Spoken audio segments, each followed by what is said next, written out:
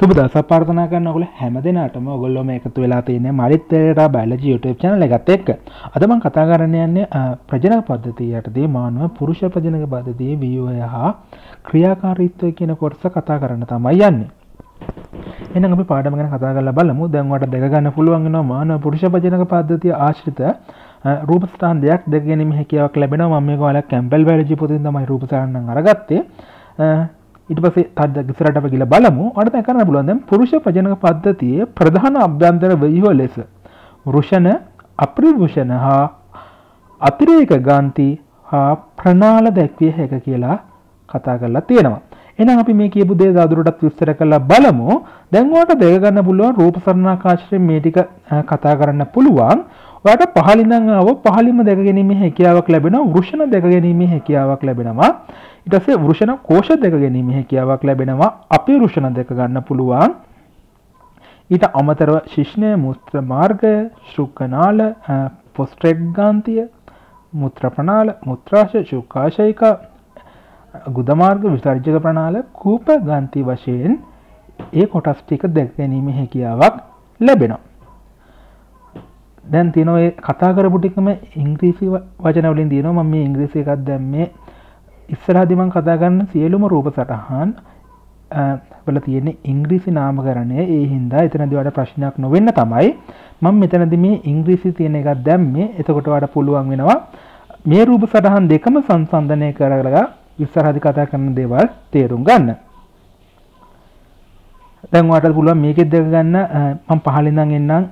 ස්කෝටම් තියෙනවා. ස්කෝටම් කියලා කියන්නේ වෘෂණ කෝෂයට, ටෙස්ටිස් කියලා කියනවා වෘෂණයට, එපිඩර්මිස් කියලා කියනවා. දැන් ඔයාලට දෙක ගන්න පුළුවන් එපිඩර්මිස්. මෙතන අපිරුෂණය කියලා දිනවා. අපිරුෂණය එපිඩර්මිස්. වාස් ඩිෆරන්ස් කියලා දිනවා. වාස් ඩිෆරන්ස් කියලා කියන්නේ මෙතන තියෙන මේ ශුක්‍ර නාලයට. ඔය ටික තමයි අපිට දැන් ප්‍රධාන වශයෙන් වැදගත් වෙන්නේ. මම ඊටු ටික පාඩම කරනකොට ඔයාලට තවදුරටත් තේරුම් කරන්න. දැන් තියෙනවා වෘෂණ මගින් ශුක්‍රාණු හා ප්‍රජනක හෝමෝන නිපදවයි. අපි හෝමෝන යටතේ මේක දීර්ඝ වශයෙන් කතා කරලා තියෙනවා. එහෙනම් මම මේ වාක්‍ය ගොඩාක් විස්තර කරන්නේ නැහැ. වෘෂණ මගින් තමයි පුරුෂ ලිංගික හෝමෝන නිෂ්පාදනය කරන්නේ. දෙවෙනි පොයින්ට් එක අතිශය වැදගත්. අපි වෘෂණ මගින් පරිණත ශුක්‍රාණු සංචිත කර තබා ගනී. පරිණත ශුක්‍රාණු ගොඩක් වැදගත්. මොකද කියනනම් MCQ ප්‍රශ්න වලට ගොඩක් වැදගත් මේ වචනය. පරිණත වචනය අනිවාර්යෙන් අත්‍යවශ්‍ය වෙනවා. අතිරේක ග්‍රන්ථි ශුක්‍රාණු චාලනයට අවශ්‍ය තරල ස්‍රාවය කරයි. මෙතනදී ග්‍රන්ථි වශයෙන් අපි සලකනවා මේ ප්‍රොස්ටේට් ග්ලෑන්ඩ්.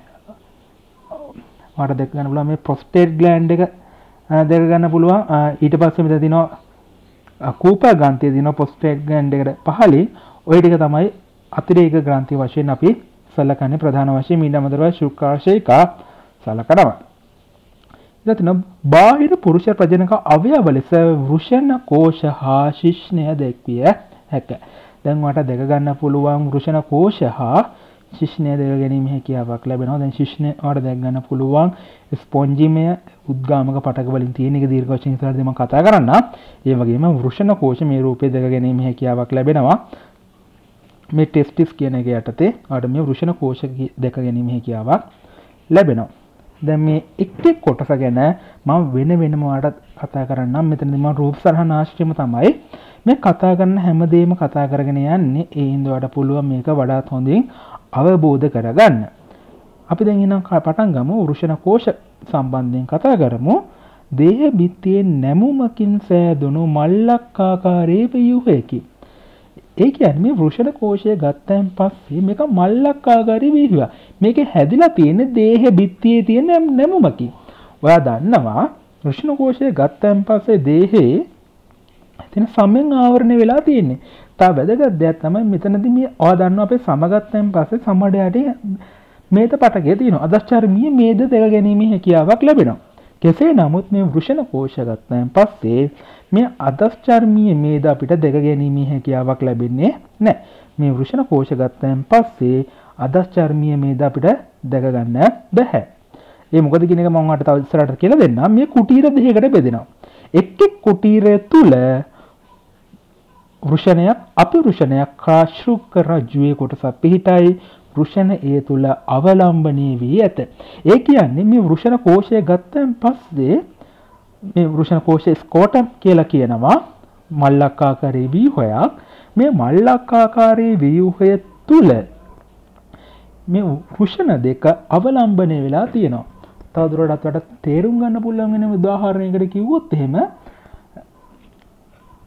නිකන් shopping bag එකක් වගේ එකක් ඇතුළත මොනවා හරි දෙයක් එල්ලලා තියෙනවා වගේ මොනවා හරි පළතුරු අපැකෙට දෙයක් කියලා අපැකෙට දෙයක් shopping bag එකක් ඇතුලේ එල්ලලා තියෙනවා වගේ තමයි.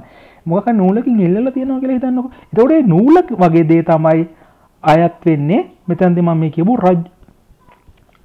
රජ්ජුවට. ශුක්‍ර රජ්ජුවට අයිති වෙන්නේ නූල වගේ දේ. ඒ ශුක්‍ර රජ්ජුවෙන් තමයි ඒක එල්ලාගෙන සිටින්නේ. ඒ කියන්නේ ශුක්‍ර රජ්ජුව මත තමයි ආතතිය ක්‍රියා කරන්නේ. ඒක එල්ලාගෙන සිටීමේ.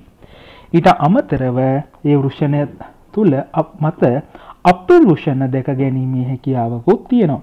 වෘෂණ කෝෂය තුල අවලම්බනය වෙලා තියෙනවා. දැන් ඔයාලට දෙක ගන්න පුළුවන් ඒ කියපු දේවල් පැහැදිලිව දෙක ගන්න පුළුවන්. දැන් ඔයාලට බාහිරින්ම දෙක ගන්න පුළුවන්. වෘෂණ කෝෂ දෙක ගැනීමේ හැකියාවක් තියෙනවා. වෘෂණ කෝෂය දෙක ගන්න පුළුවන්. වෘෂණ කෝෂය ඔයාලට ස්කෝටම් කියලා දක්වලා තියෙනවා. පහළින්ම ස්කෝටම් කියලා දක්වලා තියෙනවා. ඊට පස්සේ ටෙස්ටිස් කියලා තියෙනවා. මේ ටෙස්ටිස් කියලා කියන්නේ මේ වෘෂණයට ටෙස්ටිස් කියලා කියනවා. ඊට පස්සේ ඒ පැත්තෙම උඩින් තියෙනවා එපිඩර්මිස් කියලා තියෙනවා. එපිඩර්මිස් කියලා කියන්නේ අපවෘෂණයට. අපවෘෂණය මම ඉස්සරහට තවදුරටත් වඩා කතා කරන්නම්. අපවෘෂණය තියෙනවා. ඔයාලට පේනවා එපිඩර්මිස් කියන එකට උඩින් ධමනිහා චිරා ඇවිල්ලා තියෙනවා. මේ ධමනිහා චිරා එක තව කණ්ඩරා වගේ තියෙන ව්‍යුහ මේවෙන් මේක එල්ලාගෙන සිටිනවා. ඒකට තමයි කියන්නේ ශුක්‍ර රජ්ජුව කියලා. ඒකෙන් තමයි මේක අවලම්බනය කරලා එල්ලාගෙන සිටින්නේ. දැන් තියෙනවා වෘෂණ ගැන තියෙනවා. මේවා වෘෂණ කෝෂ තුල පවතින අතර ඉන්දේහ උෂ්ණත්වයේ පවතිනවට වඩා සෙල්සියස් අංශක 2කින් පමණ අඩු උෂ්ණත්වයක පවත්වා ගනී. දේහ උෂ්ණත්වයට වඩා අඩු උෂ්ණත්වයට තේ වෘෂණ පවතින විට ශුක්‍රාණුජනනය ඉතා හොඳින් සිදු කරයි. මේක ගොඩක් වැදගත්. මොකද කියනවා නම් වෘෂණ හැම වෙලාවෙම අපිට දෙක ගන්න පුළුවන් වෙන්නේ දේහ උදර කුහරයට පිටතින්. කුඩා කාලයේ ගත්තන් පස්සේ භ්‍රූණ අවධියේ ගත්තන් පස්සේ භ්‍රූණ අවධියේදී මේ වෘෂණ පිහිටන්නේ උදර කුහරය තුල. භ්‍රූණ අවධිය අවසාන කාලයේ වෙන විට වෙන මොකද වෙන්නේ? මේ වෘෂණ කෝෂ තුලට ගමන් කරනවා. ඒ කියන්නේ උදරයේ ඉඳලා උදර කුහරයේ ඉඳලා අර වෘෂණ කෝෂ වලට ගමන් කරලා ඉපදීමත් එක ශරීරයේ පිටතින් අපිට නිරීක්ෂණය කර ගැනීමේ හැකියාවක් තියෙනවා. ඒ වගේම තමයි මම ගෝ මේ වෘෂණ කෝෂය ගත්තන් පස්සේ ඒකේ මේදේ අපිට දැක ගැනීමේ හැකියාවක් නැහැ. අනිත් සමේ තට්ටු සමයට තියෙන තේ මේද තට්ටු වගේ ඉවේ මේද තට්ටු දෙක ගැනීමේ හැකියාවක් නැහැ. මේ සියල්ලම දායක වෙනවා ඒ තුල පවතින අඩු උෂ්ණත්වය පවත්වා ගන්න දායක වෙනවා. මොකද කියනනම් ඔයා දන්නවා අපේ දේහ උෂ්ණත්වය ගත්තන් පස්සේ සෙල්සියස් අංශක 37ක් පමණ වෙනවා දේහ උෂ්ණත්වය. මේ උෂ්ණත්වය යෝග උෂ්ණත්වයක් නෙමෙයි ශුක්‍රාණු නිෂ්පාදනයට. ශුක්‍රාණු නිෂ්පාදනයට ඊට වඩා තරමක් අඩු උෂ්ණත්වයක් තමයි දායක ඕන වෙන්නේ. ඔයා දන්නවා අපි සාමාන්‍ය පරිසර උෂ්ණත්වය ගත්තාම සෙල්සියස් අංශක 30 31 32 සමහර විට අඩු වෙන්න පුළුවන්. එතකොට ඒ වගේ උෂ්ණත්වයක් ඒ කියන්නේ සෙල්සියස් අංශක 37කට වඩා අඩු උෂ්ණත්වයක් තමයි යෝග්‍ය වෙන්නේ ශුක්‍රාණු නිෂ්පාදනයට. ඒ හින්දා තමයි වෘෂණ කෝෂ දේහයෙන් එළිය පිහිටන්නේ. ඒ කියන්නේ ඔයා දන්නවා වෘෂණ කෝෂ දේහයෙන් එළිය පිහිටනකොට මොකද වෙන්නේ? අර බාහිර පරිසරයත් එක්ක ඒක ඍජුවම වෘෂණ කෝෂය සම්බන්ධ වෙනවා. ඒ කියලා කියන්නේ අර නිරන්තරයෙන්ම ඔපිරිනමන දෙනවා. නිරන්තරයෙන්ම බාහිර පරිසරයත් එක්ක සම්බන්ධ වෙනවා අර. ඒ හින්දා මේක අඩු උෂ්ණත්වයක පවත්වා ගැනීමේ හැකියාවක් තියෙනවා. දැන් ඔයාලට හොඳට දෙක ගන්න පුළුවන් මෙතන ශුක්‍ර රජ්ජුව දෙක ගන්න පුළුවන් ටෙස්ටිකියුලර් බ්ලඩ් සප්ලයි කියන එක යටතේ ඔයාලට පේනවා බ්ලඩ් සප්ලයි එකත් එක්ක රුධිර සැපයුමත් එක්ක මෙතනදී ධමනි ශිරා වගේ දේවල් එනවා. ඒත් දෙක මේකේ රජ්ජුවට දෙක ගැනීමේ හැකියාවක් තියෙනවා. වෘෂණ උදර කුහරයේ විකසන වන අතර උපත ලද වහාම ඒවා වෘෂණ තුලට පහත් වේ. ඒක මම මට කලින් කිව්වා.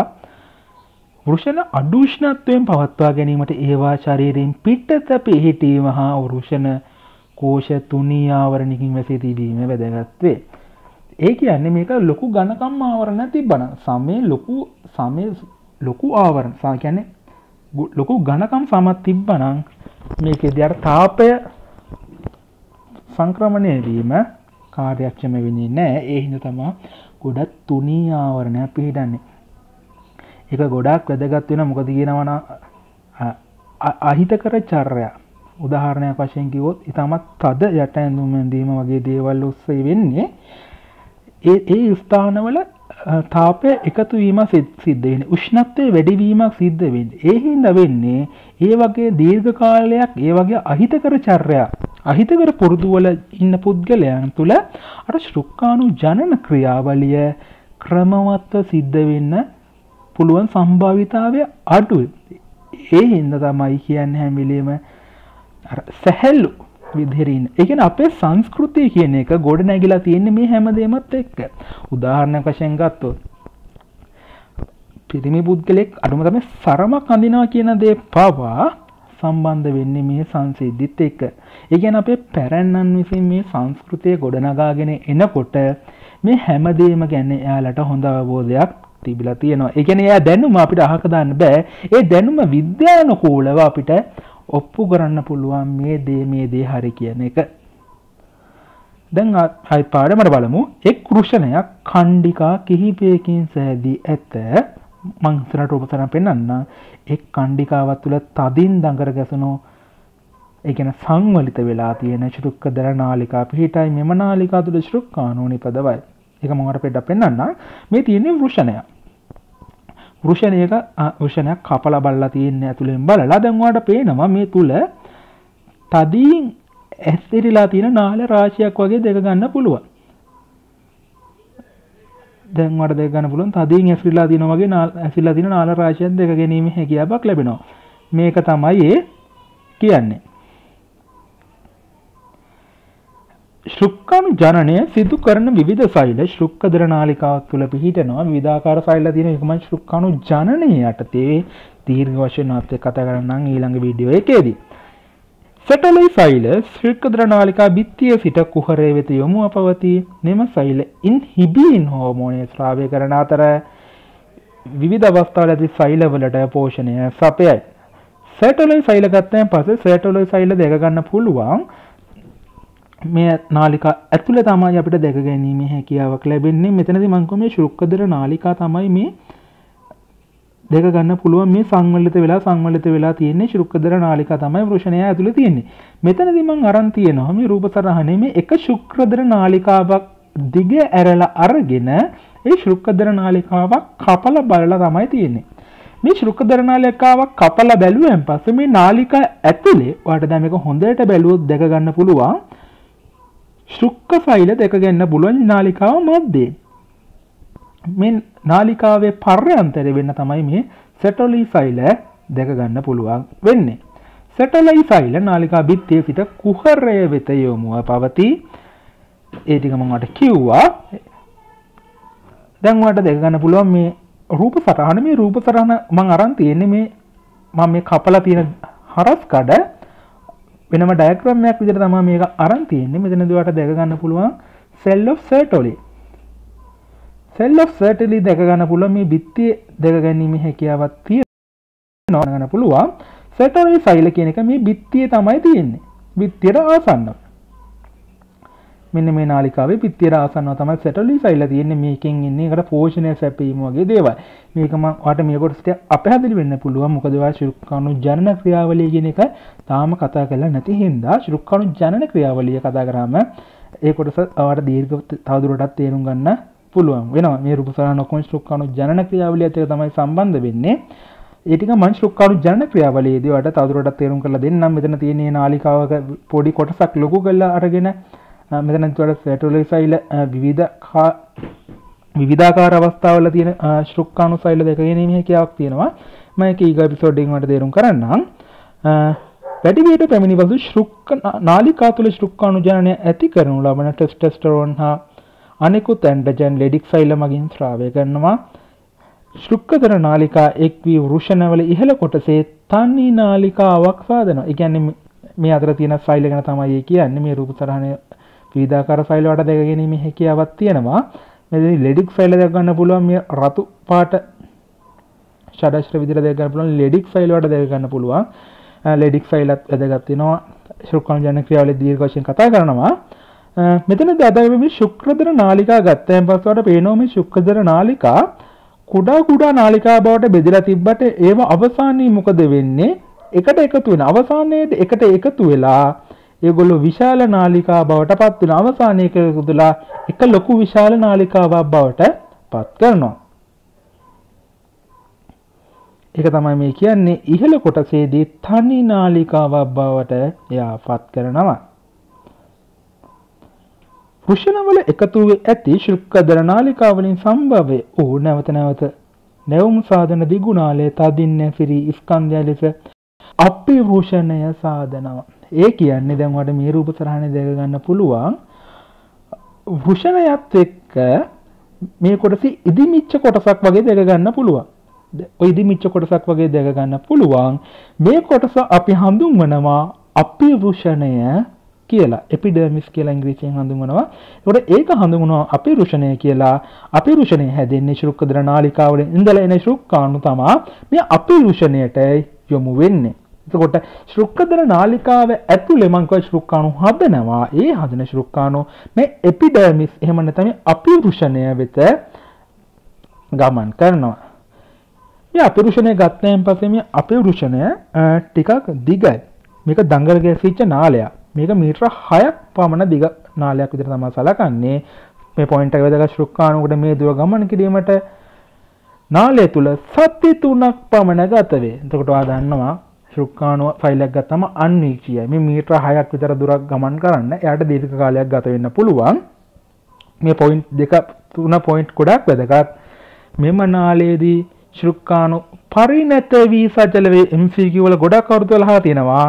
විසර්ජන අවස්ථාව දක්වා පරිණත ශුක්කාණු ගබඩා ගන්නු අපරිවෘෂණය තුලයි මේ දෙවෙනි තුන්වෙනි පොයින්ට් දෙකම ගොඩක් අවුරුදු MCQ වල අහලා තියෙන ප්‍රශ්න විදිහට තමයි කතා කරන්න පුළුවන්.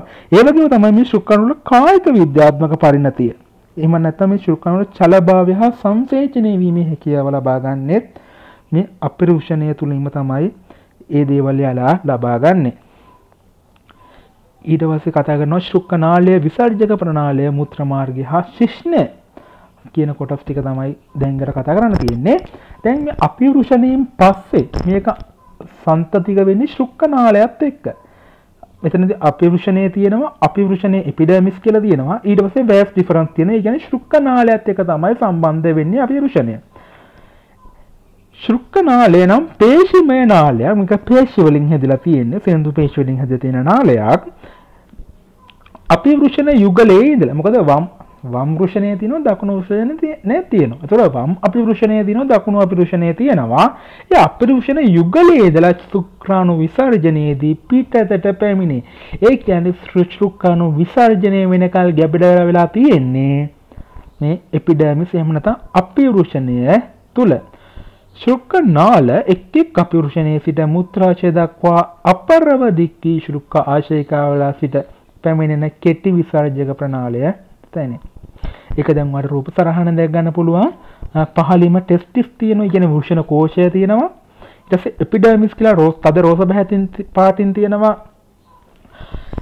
අපිවෘෂණය දෙක ගන්න පුළුවන්. වෑස් ඩිෆරන්ස් තියෙනවා. ඒ කියන්නේ ශුක්ක නාලය දෙක ගන්න පුළුවන්. වාට පේනවා මේ එපිඩර්මිස් කියන එක පොඩ්ඩක් පිම්බිලා වගේ තියෙන. මං කියව ශුක්කාණු ගබඩා වෙලා තියෙනවා. මේ එපිඩර්මිස් තුල තමයි ගබඩා වෙලා තියෙන්නේ.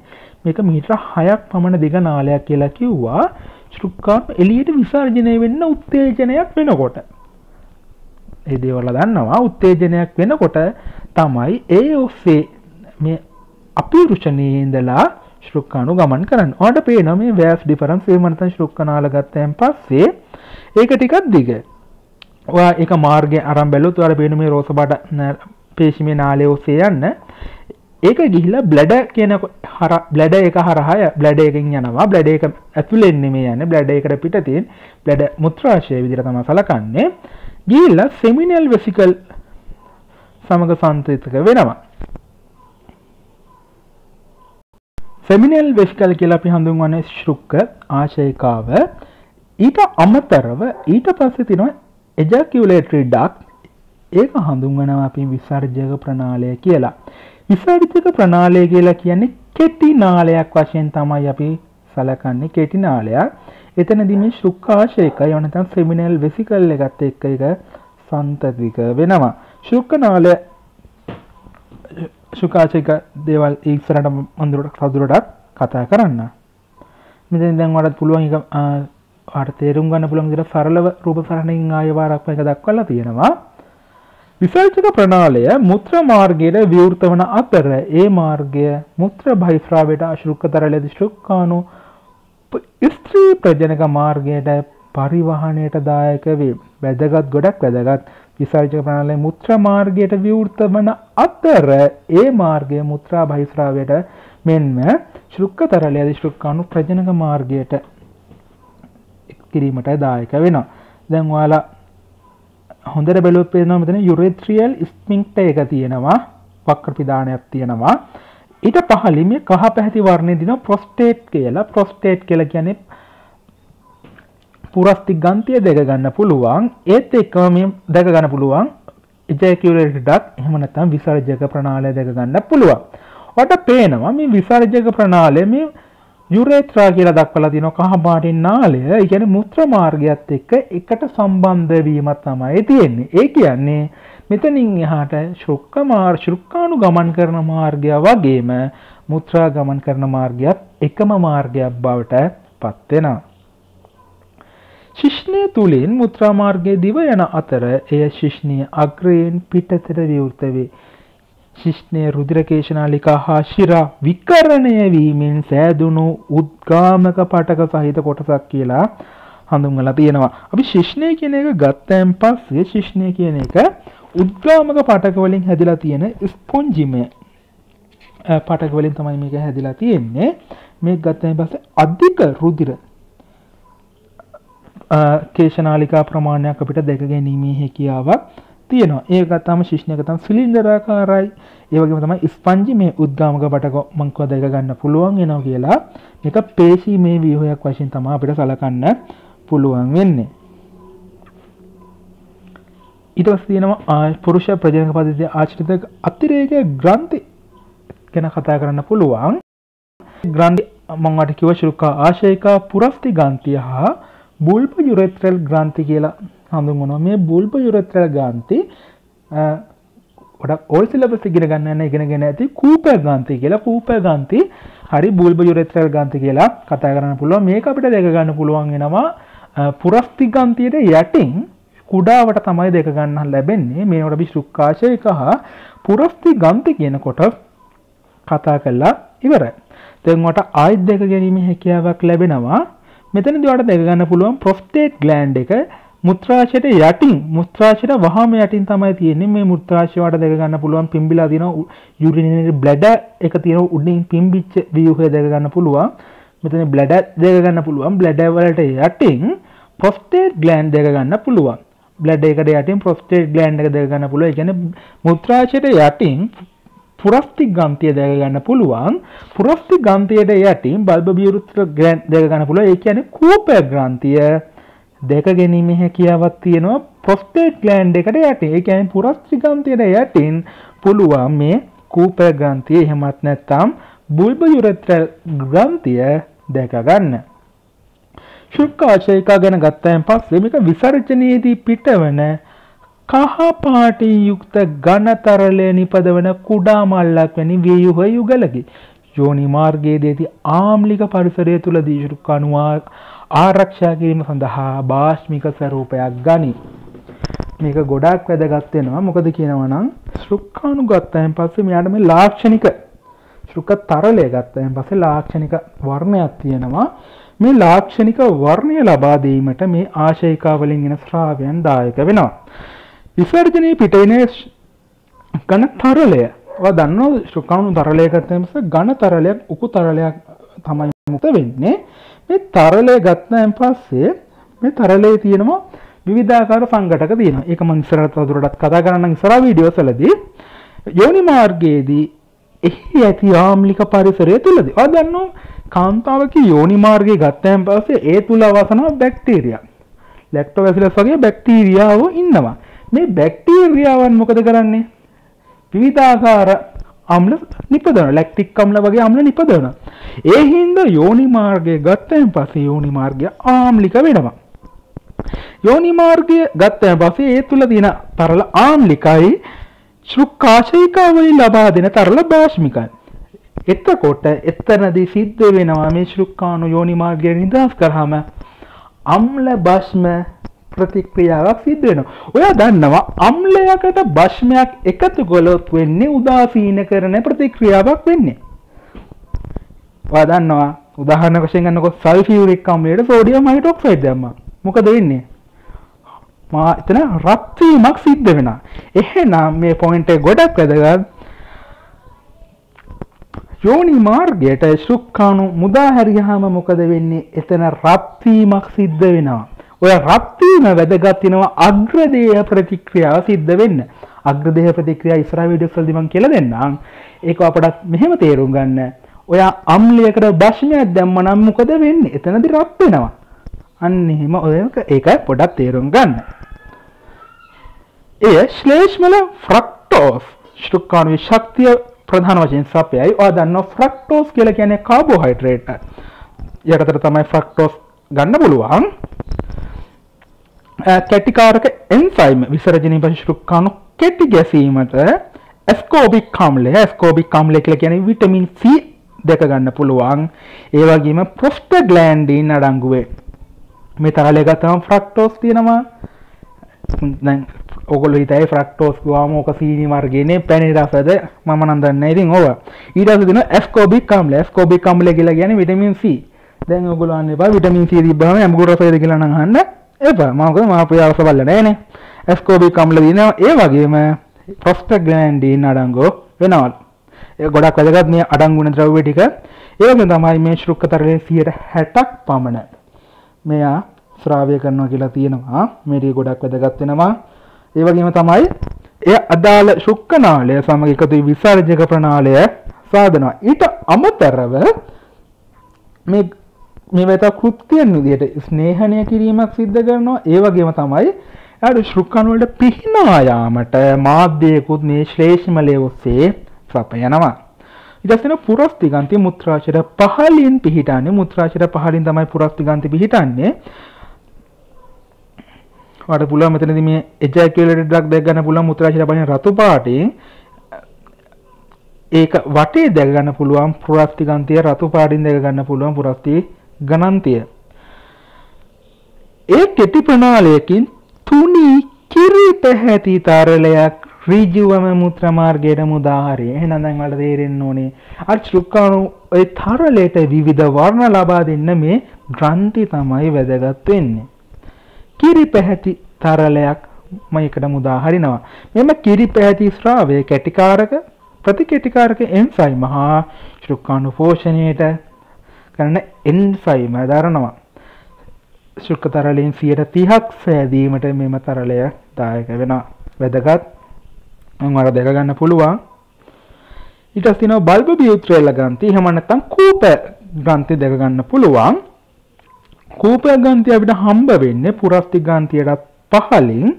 මේක මුත්‍ර මාර්ගයේ ඔස්සේ හම්බෙන කුඩා ග්‍රන්ථි යුගලක් වශයෙන් තමයි අපිට සලකන්න පුළුවන් වෙන්නේ. මේ කියන්නේ මේක මුත්‍රාශය තියෙනවා මුත්‍රාශය යටින් තියෙනවා පුරස්ති ග්‍රන්ථියට යටින් දෙක ගන්න පුළුවන් මේ බල්බ යුරෙත්‍රේල ග්‍රන්ථි. එහෙම නැත්නම් කූප ග්‍රන්ථි දෙක ගන්න පුළුවන්. මෙම ග්‍රන්ථි පැහැදිලිව ශාරීය ශ්ලේෂ්මලයක් ස්‍රාවය කරනවා. මේ ශාරීය ශ්ලේෂ්මලය දායක වෙනවා අර මං කිව්ව යෝනි මාර්ගීය ආම්ලිකතාවය උදාසීන කරලා ස්නේහණය කිරීම සඳහා දායක වෙනවා.